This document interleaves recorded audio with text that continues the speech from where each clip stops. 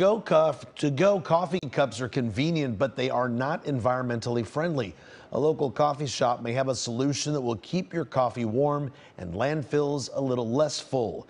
KCAL News reporter Joy Benedict explains.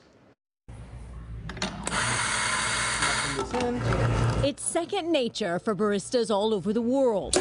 But when it comes to the cup, it's nature one coffee shop is concerned about. Ideally, we want everyone to sit in our cafe and drink our coffee out of our ceramics, but realistically, that's not going to happen. So Verve Coffee is teaming up with the newest trend in sustainability to try and trash your to-go cup. That ceramic experience, but to take away with you. And it's the most elegant way to do it. They will soon serve a clay cup designed by startup company GaiaStar. We envision a world where single-use products leave zero waste. And the idea is about as old school as it gets. Humanity has used ceramics forever, and all we did was we built technology that could print it very rapidly, very thin. Sanjeev Mankotia is the founder of GaiaStar, which created a process to make paper-thin disposable cups from clay using 3D printing. Our vision is one day that our machine could sit in a cafe like this, and you print a plate, a bowl, or a cup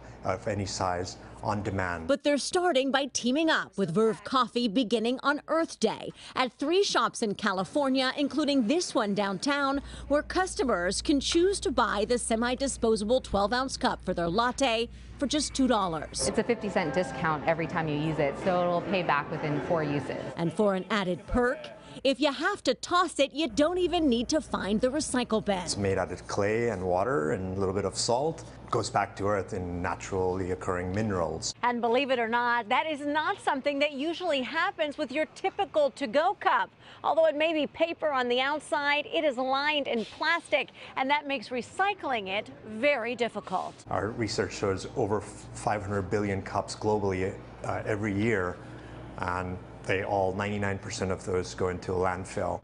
Something these two companies are hoping to change, one cup of Joe at a time. Joy Benedict, KCAL News. So much change to talk about this hour, right? Yes.